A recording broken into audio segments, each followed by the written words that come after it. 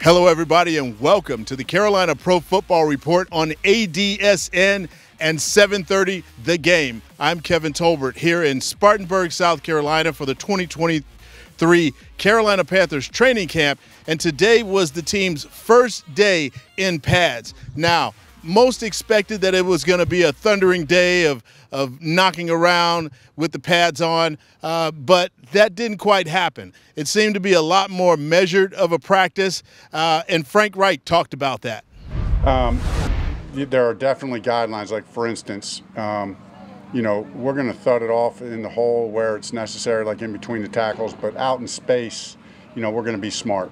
And so really we're looking for a lot of that physical work, which you see like when the O-line and D-line are together, kind of in pods and one-on-ones and that things like that. And when we get into team run periods up front, it's pretty physical. But as far as tackling to the ground and stuff like that, we will have some live periods. There will be more live periods with the latter groups and not as much the first group, but still feel like we can get good physical work.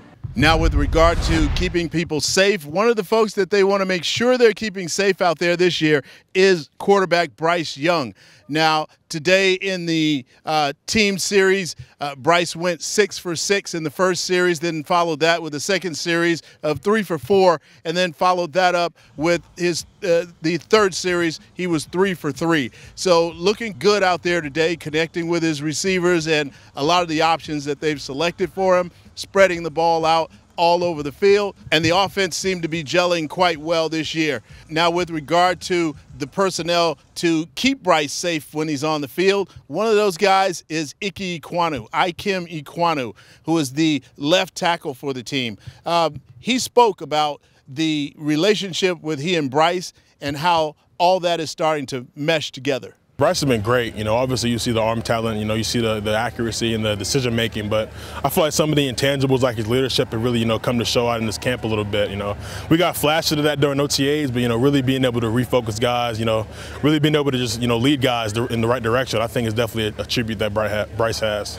Now, they did have one Panther that suffered an injury today. C.J. Henderson went down with a groin injury. There wasn't much information beyond that. Frank Reich addressed the media about it, and we hope to have more updates on that tomorrow.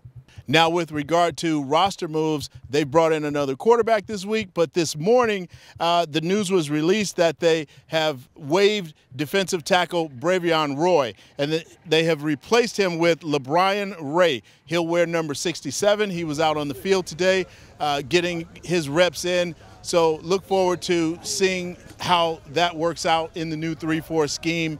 So that wraps up your Carolina Pro Football Report on ADSN and 7:30 The Game from Spartanburg, South Carolina, here at the 2023 Carolina Panthers training camp.